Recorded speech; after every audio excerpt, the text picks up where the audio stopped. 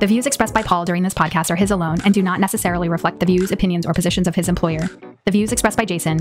Wait, dude, really? This is what you want me to read? Okay. The views expressed by Jason are his alone and frequently do not necessarily reflect reality. His opinions are often annoying, scattershot in their application, and can resemble more of a Virginia Woolf short story than a cohesive argument. He is currently undergoing therapy and rewatching Westworld Season 3 to resolve his storytelling issues. Hey, Jason. Hey, Paul. How you doing? I'm fantastic. Got my coffee. I'm ready to go. This is going to be a good one. It's definitely going to be a good one because we're going to start it off with an amazing joke. Probably one of the best dad jokes. So how can you tell how heavy a red hot chili pepper is? Now, I know you're a music fan, so that's why I'm asking you. I don't know, Paul. Give it away, give it away, give it away now. Way, get it? W-E-I-G-H, way? That, you have to admit, that was amazing. And welcome to Season 2 of F-Sides, the annoyingly award-lacking #1 cybersecurity podcast, according to Muscle Car Poetry magazine, and the most money-losing not-for-profit venture this side of starting an airline. Yes, and actually that's interesting that, you know, starting an airline, there's always metrics around airlines. And I think today's conversation, you and I've chatted about this in the past. We've had some good conversations, spirited conversations, because I think we think about it a little bit differently, but in the end, we always get to the same place. And that's around metrics, right? And I've seen so many books about metrics, security metrics, and, you know, how you can measure to the nth degree. What's your initial thoughts when somebody says the word, hey, I want some metrics? Well, I think the fact that we're money losing is a metric. That's called a balance sheet. True. And a profit loss statement and a negative negative cash flow. Those are all metrics to measure health of a business or health of a venture. You know, metrics are actually a fascinating thing because, you know, you see so much out there on, you know, again, how to do things, how to measure things. And most of the books I've read talk about the scientific detail going in depth on metrics. Everybody in cyber, it's called the Green Book. If you know in cyber, those of you that are in it, wink, wink, nudge, nudge, you know what we're talking about. And it's like considered the Bible of cybersecurity metrics, but it is like, it's a thesis in statistics. And I swear there's some physics and some calculus in it. Yeah. It's all math. Yeah. And there's a lot of stuff in there. And right. There's a lot of good things to think about in those books, those very large tomes of, hey, here's metrics and here's why you should have quantitative metrics to the nth degree. But metrics, the way I look at them, are about telling a story, right? So you can have 5,000 metrics, but if they don't tell an interesting, meaningful, actionable story, they don't matter, right? So let me give you an example. You know, I actually share this with people on my team and with others, right? There's this great Lego graphic that's out there. I saw it on LinkedIn. I didn't create it. Somebody else did. But it was a great way to talk about how to tell a story. And you know, it has data, which is just a big jumble of Legos, all the different colors and all the different shapes. And then the second one is sorted, right? So it shows all the Legos, but sorted by color. And then it has arranged where they're all like kind of evenly spaced out and put together by the different shapes. And then visualized, you know, actually shows them stacked in their colors and so forth. And then the story actually is where it builds something like a house. And unfortunately, most of the metrics that I see never quite get to the story, right? They tell you the visualize, they'll put together all this stuff, but they don't tell you why it matters. And one thing, and Jason, I'd be curious what your thoughts are. You know, let's put this in security terms, right? If I tell you I'll make up a number, 20,000 vulnerabilities, and you don't know cybersecurity and you're not in IT, that sounds bad, right? That sounds like it could be a problem. But if you don't contextualize it, you're not helping the person receiving the information understand, oh, those 20,000, well, we're counting one vulnerability on one system as one. So we have 10,000 systems. We have this one vulnerability, you know, and it's actually really just two vulnerabilities across all these systems. And it's a low vulnerability, and a low risk vulnerability, right? When you start to give that more information, the metric starts to make sense. And again, unfortunately, most of the metrics I see are just numbers. What's your thoughts? That was a lot. I Yes. live and breathe metrics. I definitely consider myself a data-driven CISO. Like I live and breathe by. There's two great quotes. Lord Kelvin, the guy that invented the Kelvin system of measurement. Metrics, way to measure how hot is the sun. Kelvin knows. He says if you can't measure it, you cannot improve it. Very famous quote. I think everybody's heard that at some point in life. Drucker, Peter Drucker, a famous management consultant, still around. Like not still around. He might have passed away. That's a good. I got to Google that in a minute. But famous management consultant says if you can't measure it, you can't manage it. Absolutely, I live and breathe by that. When I come to a cybersecurity program and I don't see measurements, I don't know how I can measure my efficacy. Can't measure how well am I doing something. You know, the last thing I want to do in cybersecurity, and this, I think this is business too, is you don't want to have to go ask people, "Hey, are we running antivirus?" I want to be able to measure if we're running antivirus or not. Are we running? Do we have a firewall enabled on our systems? Yeah, we do. Great. Show me the measurement. Show me the metric. Go get it. Go measure it. Look at it. You know, to me, a metric is almost evidence that something does or doesn't exist and how well it might or might not exist. So I'm a big fan of metrics. But so how do you clarify that then? Oh, go ahead. Sorry. Metrics on their own don't mean you have to have context. Some metrics are really good at explaining context. I'm a big fan of ratios. Ratios are basically a percentage. It's a nominator denominator, or it's a calculation of multiple numbers put into one. I'll give an example for those of you listening that might understand the difference between you say someone's, "Hey, Microsoft stock price is at $150. Yeah, let's buy." That actually is useless. The stock price is useless. The only reason it might be important to you is because you have context to what it was last week or a month ago or when you first bought it. So you might be happy about that. But if you take that context of history out of it, there's a much better ratio used in the stock market called EPS. EPS is a ratio metric. It takes net income minus depreciation divided by the total outstanding shares, and it gives you this number to say this is the valuation earning per share of the company. And that's a really good metric that is an industry standard that in and of itself is telling a story versus just stock price. Well, let's get to security again, right? So let's get off this boring finance. Who cares about finance? Whatever. Let's talk about something interesting like security. So, for security, there's different audiences want different information, right? You just said you're a data-driven CISO. And you understanding, do we have 100% of the systems have supported antivirus with an updated engine, right? That's important to you. But unfortunately, what I'll see is that CISOs will push up that same information that's meaningful to them up to higher levels. Where really a higher level, like a board member or an executive manager only wants to know, hey, do we have antivirus? Is our antivirus program working? Right. And then figuring out the metrics for that and so forth. What's your experience been with that? I've experienced that exact thing, and I would, there's data at different levels and points. Look at it like a manufacturing. Let's say you're an automaker, and I got to get out of cyber because I don't think most people are going to understand it. So I'm going to let's use the automotive industry as an example. Okay, I can get behind car analogies. Go ahead. When you're manufacturing a car, there are multiple metrics that are sitting on that manufacturing floor. The number of and-ons, the number of times that the screw went in or didn't come out of putting this thing together.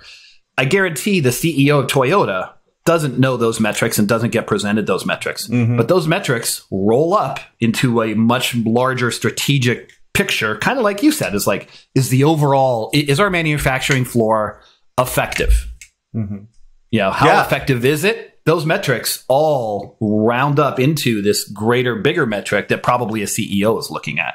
But it doesn't mean that metric's useless. It doesn't mean that metric, you have to have them. In fact, there's other ideas that there's this thing called in business KPIs, key performance indicators, key performance indicators. Yeah. It's a strategic objective measurement of the company, but you can't have those, in my opinion, without underlying metrics. Those metrics make up KPIs. For example, Southwest is very well known for their strategy and how they can map strategy down to an individual employee level, say a flight attendant checking in people at the gate. How many check-ins did I have per? How many this leads up to higher strategic KPIs of making sure that they have the fastest plane turnaround time. Because the faster you get a plane in the air, the more money you make because it's an asset. When you have it sitting on the ground, you're not making money. You want to have these really fast turnarounds. So they take this simple metric at the very low level employee that, to be honest, nobody up above is going to care. Hey, how fast did that flight attendant get that person checked in, for example? But that leads into this higher KPI of like, hey, fast turnaround. And that fast turnaround leads to this very high level CEO is, hey, are we making, how cost effective are our operations? That's a great way to look at it, because I 100% agree, right? That unfortunately, we see metrics as just numbers being pushed up and up the chain, which, very detailed numbers. And you see that in, again, some of the books that talk about security metrics and so forth. Like, okay, you need to have X, Y. And then on LinkedIn or other social media, you'll see, here's the 15 key things you should be reporting up. And I look at those and think, exactly like you said, like the CEO doesn't need to know how many, of the screws were properly put in, how many were stripped, right? How many broke during putting the engine into the car. But if they have poor quality, assurance, or they're getting a lot of returns because the engine fell out, then the CEO starts to care and focuses in and dives in. That's why you need the deeper numbers. So, the thing I would always look at with metrics is this tell a story and is it meaningful to my audience? Right. Again, like you said. At whatever level you're at, if you're the line manager for that, automotive production facility and you're managing that line for that piece, it absolutely is critical to you. But make sure that, your team members, if they're giving you the metric, they're telling you your story that you need to hear. And then you as a manager, you may go up to your level and go, okay, I don't need to do this, but I need to go tell this story. Hey, for example, I need more. One of the stories, common story in cybersecurity, I need more money. Help, give me the money. Why do you need Show more money? me the money. Yeah. Exactly. Find the metric that tells that story and shows like, hey, why do I need the money? Oh, well, this is risk is increasing, or our productivity is decreasing, or we can't keep up with threats. And that's the story you'd want to tell based on what you need out of it. Yeah. Or are we doing a good job? Which is a positive story. Yeah. You know what? Yeah. Hey, here's what we rolled out last year. We rolled out a fish training program, and our fish prone percentage, meaning how many people, what percentage of our company are suckers and fall for fish. Sucker. I saw what I did there. Oh. Or a sucker fish. Or a sucker fish. That was okay. That was almost as good as my joke. You brought us into the dad joke territory, I man. did. Touche. And I think yours is better than mine. But so who's a sucker fish? What percentage of our population is like, hey, we spent, here's why I want to express to, why it was such a good investment. Because look, our fish prone percentage dropped from this to this, and shows that we got value out of the product and value out of the initiative. Yeah, and as you mature, you'd want to show more information because, most everybody clicks on a fish accidentally, right? It happens, right? So you would want to show, hey, here's the first time. I've never done that. Anybody who says they never have, I'm very suspicious. Ever. Because I think most of us have, except for Jason. Well, that was the time. That one time you got hacked. I clicked on your email. Well, but what the way. The additional information is here's how many people have clicked twice, right? Because that starts to tell a different story. Like, hey, accidents happen, but if we have twice in a year or 4 times in a year, okay, maybe this is a training issue or an individual, like whatever, right? You could start to tell more interesting information. Paul just brought up another great point. Look at that. I love it when I talk to you about you to the third person when you're the only one on the call. I do appreciate that. Paul just mentioned something very interesting too, is the idea of a point in time metric versus continuous measurement. I know there's a big movement in industry in general, in corporations, to go to more of a continuous metric measurement than a single point in time. What Paul just highlighted was once a year. A lot of places do fish testing once a year, or maybe twice a year, maybe 3 times a year. Okay, did we hit? And there's a big movement to do continuous testing and continuous efficacy checks. And that's what I prefer. I prefer at a minimum, go grab that metric daily. How is for example, are we running antivirus? I can't believe I even said antivirus. Antivirus is dead for anyone who's listening. That's like so 1998. But if you're running this endpoint protection solution on your laptops, I want to go check daily. I want that number to be like, hey, what are we at today? Wow, why did 10 just drop off the plate? Oh, an update came out that, accidentally disabled it. So that continuous metric, continuous reporting is critical as well. Okay, so it's easy for you and I to sit here and pontificate about you should have metrics. The hard part is if you have nothing or what you have is just not good, right? And you have to start from scratch. Where would you start, Jason, and how would you start? How do you mean? You mean for cybersecurity?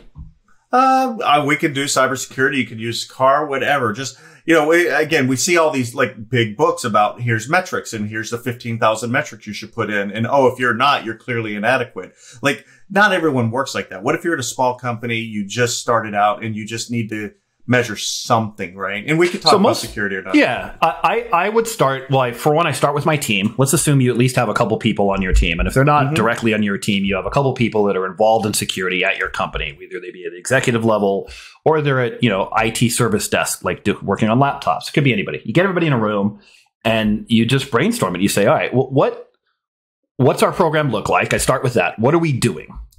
And then as a team, come together and go, how can we measure that? What are our possible ways that we can go and picture and determine how good we're doing something? Because another tidbit for non-cybersecurity practitioners, there's a very famous framework how we measure the effectiveness of a cybersecurity program. It's called the capability and maturity model. It was not invented in cyber, it's invented in Six Sigma.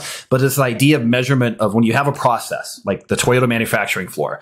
0 means you got a bunch of grasshoppers running around, don't know what they're doing, and you're not even making anything. You're basically going nowhere. 5 is ad hoc at best. At best, 1 is like ad hoc actually. Yeah. 0 is you don't even know how to spell ad hoc. 5 is you have this you're the most mature organization, and you know what it takes to get to 4 and 5? Is it measured? Is number 4, and the 5th level is it managed? Right. So that whole measurement is part of that process of maturity. So you sit down and you go, okay, what are we doing and how well are we doing it? And how can we go measure how well? And then the next thing is you want to report that.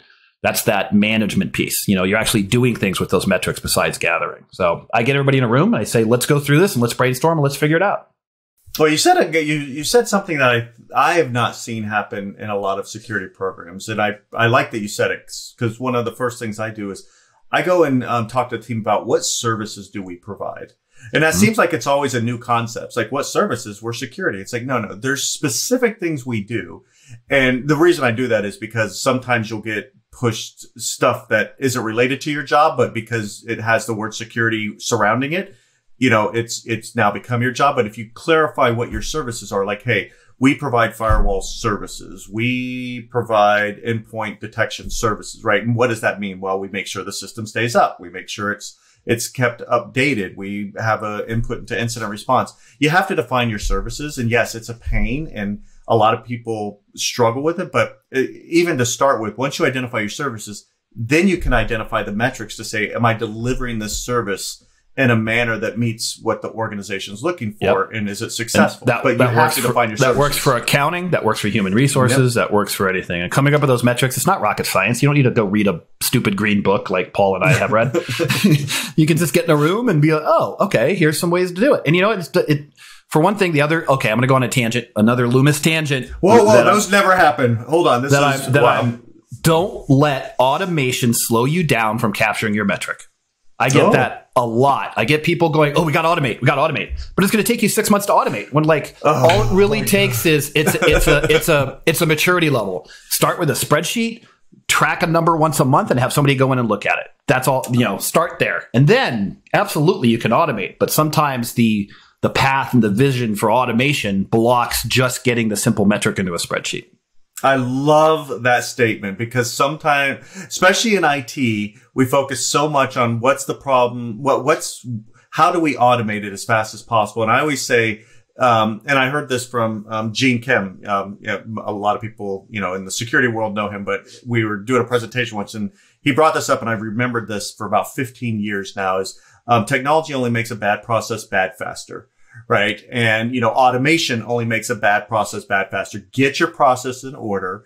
Right. And the other thing that I've always talked about, that's very important is don't conform your processes and your, what you do to a technology. Make sure the technology supports your processes. Yes. Right. So, I could spend like 30 minutes talking about that because I am very passionate about that. But hey, I do want to ask, is because maybe this is just my view is I don't often see people in IT or security talking about what they do from a service perspective. Now they'll talk about ITSM, right, which is supposed to be service management, but I don't know if a lot of people understand that it's really about defining your services And it just seems like a foreign concept. Is that something you've seen within IT? I don't go down the services path, but it's probably synonymous. How I do it is I go, what do we do?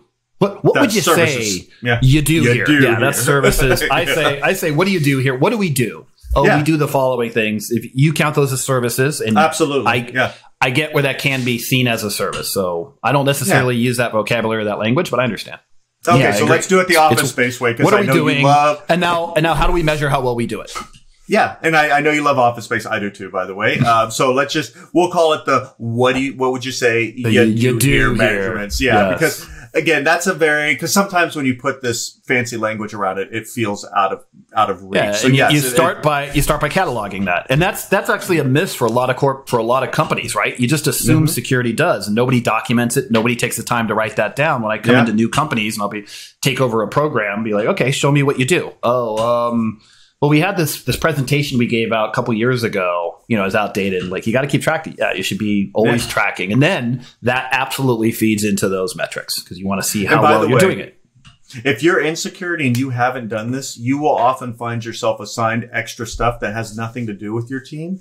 And it actually takes away from your core mission, right? So, if you do this actually helps you from an audit perspective, from a management time perspective, from a setting customer expectation perspective. Just figure out what you do, document it, share it, and say, hey, is this what you think we do? And if everyone's in agreement, your life just became significantly easier. Now you can start to measure too. I think we just got our next podcast topic. I want to talk. I'm high on this, what Paul just said. I'm not really high, ladies and gentlemen, speakers of the audience, but I'm high on this idea. Absolutely, because one of the powers that I found as CISO in my last two programs, and I've had multiple team members comment on it, is the ability to say no.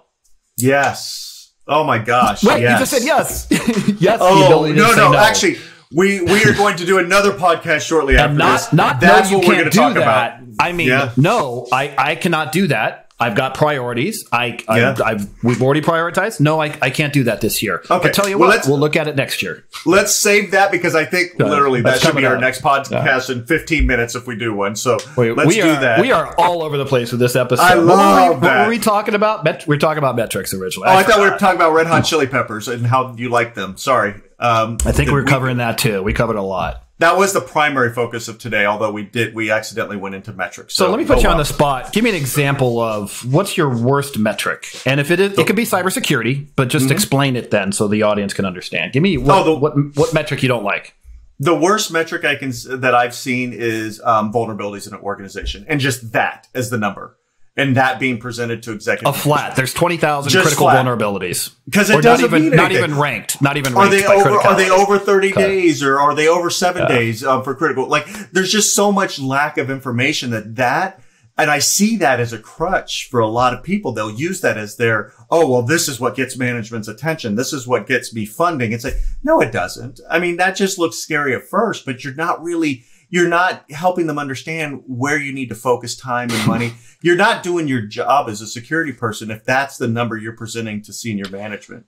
So expand that a little bit with some of the context and give me how you would improve that metric or change or use a metric that you would like to see in that same sort of context. Let me use the same one, right? So for that metric, we have X number of vulnerabilities. Okay. And what's a vulnerability again for our listeners that may have just graduated from the fourth grade? Let's keep it simple because vulnerabilities can fall into a couple different areas. But for this one, a vulnerability is a piece of software that requires a patch. So let's say patches, missing patches, just to make it easier. So we have this many missing patches across the organization. Okay, that's a number. It's just data, right? And remember the Legos I talked about. That's just data. It's a mess of stuff. Let's start to organize it. So the first organization or the first sorting that I would do, and this takes time, right? This is not like the first metric I push out. It goes over a period of time because it takes time to get this data, is to say, okay, how many are over the amount of days that we allow for a patch to be put in? So for instance, if you say critical patches need to be put in let's just make a number, 5 days. Okay, gotcha. So, cause it takes time to put patches in, right? We all know that. So the next piece of information I want to understand is how many of those patches are outside of our risk, our threshold that we want. The next thing I'd start to look at is, okay, prioritize those. Are they critical, high, medium, and how many of those are out of date? right? The next piece of information from there is, are these externally facing or internally facing patches, right, that are missing? And so all this sort of information starts to get together and get arranged in a way that I can actually now visualize it and then tell a story and say, okay, right. And I know the M&M defense kind of approach is, a little outdated, but I'm saying for ease of use here, right? So we have 5 criticals that are over 7 days externally facing. Okay, that's something that we want to focus time and attention on, and we may want to report up to management, right? I'm just making numbers up, right? Who knows what the number is? But that's kind of how I want to see the information sorted over a period of months. Because I would expect the first time I come in, if it's not a mature program, that I'm going to get that raw info. And now I'm going to say, okay, now let's start to talk about how you filter it more and more and more until I get to the data that I want, that I can start to tell a story. Yeah, that's a great explanation. I'm going to give my explanation too, which is going to fit with yours. I'm going to use a different analogy. I'm going to use the analogy of a vulnerability is something like if you have a car and it has bald tires on it. To me, the bald tires are a vulnerability, meaning standing by themselves, it's actually, you can drive it, but there's a greater likelihood that you're going to spin out, you're going to get bad weather and rain, and something's going to happen, or you'll get a puncture because there's no tread left on the tire. So that's, hey, you got bald tires, Paul. That's a lack of context. Yeah, everybody thinks, oh, I got to go get some tires. But when you add context to things like Paul brought up one thing about age. Well, the longer you drive on those bald tires, the worse they're going to get, and the more likely you're increasing every day, chance over chance, that something wrong is going to hit that vulnerability. You're increasing your chances. So you really don't want it to be on there for a year or 2 years. You want to get it as soon as possible. Severity. He mentioned priority. Well, think if you have a rear wheel car. Maybe you want to swap out. You can't afford to do all of them. So you got to prioritize. Ooh, what do I want to do first? Oh, it's a rear wheel drive car. I make sure I get my rear wheels first because that's where the traction gets. And that's going to cause me to slip and slide more than others. That's a severity issue. Quality. What are those tires protecting? If Paul's got a big baby on board, hey, your prioritization may go up through the roof a little bit more versus, it's my teenage crap son who doesn't have a job and still living at home at 25. I'm joking about that. They're all high priority. Okay. Or it's taking a busload of children. We would want to prioritize that different. I'd be like, yeah, I need to get this fixed. When it's just me driving it, I may deprioritize that versus my wife and my children. So that same concept of like the metric alone, hey, you got bald tires. Doesn't mean much. Remember, what's that story you're telling? What are you trying to protect? What's the severity? You start putting all those together and you get a good metric. And I swear this fits across not just cybersecurity, accounting and finance, human resources, whatever. Now, let me add to that, Jason, because that's a great analogy. Because now you start to get into the story. And the story is, okay, is this on our Mustang, our GT Mustang that we take out to the track on dry conditions? Bald tires are exactly what you want, right? That's the kind of tire you want. There's also environmental factors that you can help to tell the story. So say it's not a racing car, it's just a regular car and it's bald tires. Is it summertime? Is it winter? Is it wet? Right? Is it the rainy season? Because if it's rainy or snowy, now these environmental factors accelerate the priority. And change the whole conversation that you should be having. Yep. And that's the story that goes with the data that you're providing. Even if your story is the analogy, like how Paul just talked about critical vulnerabilities, execs may gloss over there, but they know cars. You might hit it better if that story is the analogy to your metric. So, hey, imagine this. We're driving a car.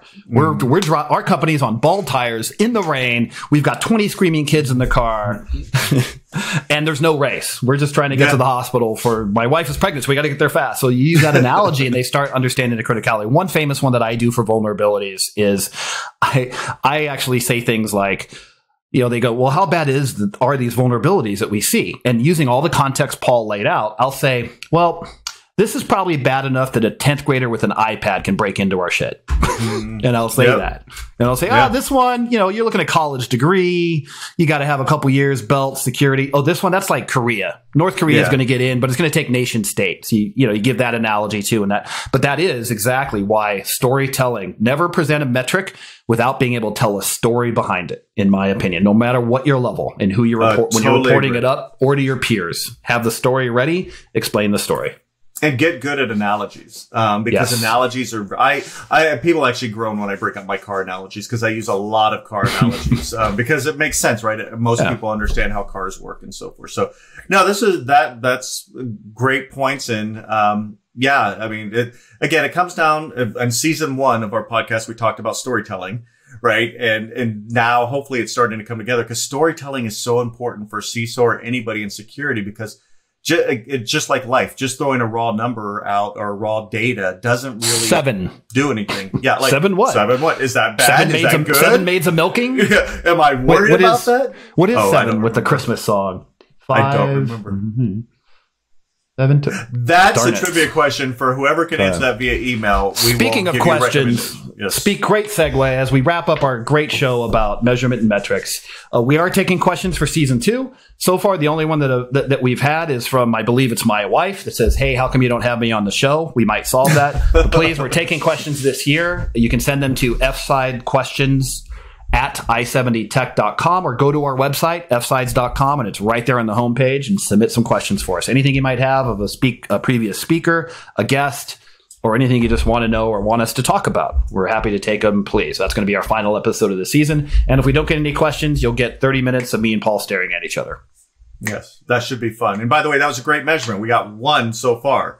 And that's good. That's great. Right. That in 1 context. is great. And it's high severity because it's my wife. Like, right? Touche. Yeah, you better answer that one. That one's going to show up on the show, I have a feeling. So okay. I have a feeling too. Awesome. Thanks, everybody. Thanks. It's the elephant in